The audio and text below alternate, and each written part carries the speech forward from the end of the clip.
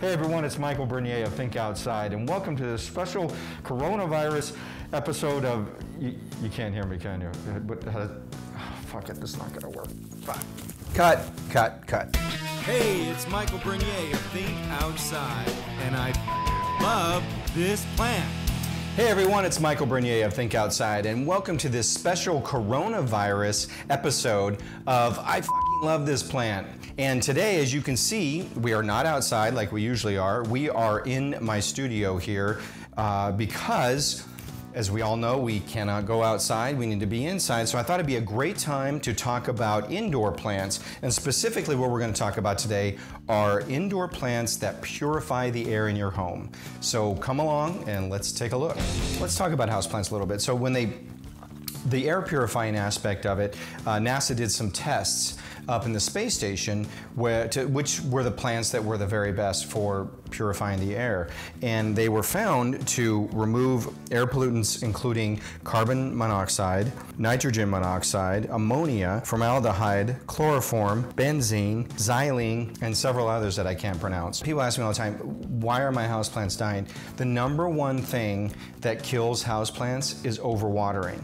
So they really don't need that much water. Moist soil at best, but actually a lot of plants actually like if you let it dry out a bit. So I recommend once every couple of weeks, unless it's really hot and dry, is more than enough to take care of your houseplants. For our first plant here, we have the peace lily. And this is such a beautiful plant. Take a look at this thing. It requires low to moderate light and not too moist a soil. Let the soil dry out between waterings. But what's great about this is this will bloom year round. So it makes a great houseplant, great for purifying the air. Okay, so we have here the golden pothos, otherwise known as devil's ivy.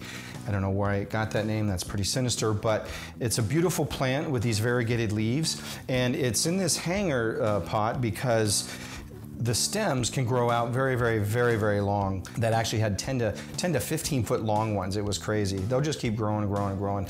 Likes bright indirect sunlight and moderately moist soil. So great for purifying the air. This is the pothos or devil's ivy. For our next plant here, we have the weeping fig or ficus tree. You've seen this before, it's pretty common. Grown outside, this sucker can get to over 100 feet tall, but indoors it makes a great air toxin remover. It gets by with low light, moist soil. It's very beautiful. Can be a little sensitive with if you change its watering, its lighting, or even if you change the position in the house, but overall it's a pretty hardy plant. That does it for episode number 1. Look out for episode number 2 of I fucking love this indoor air purifying plant.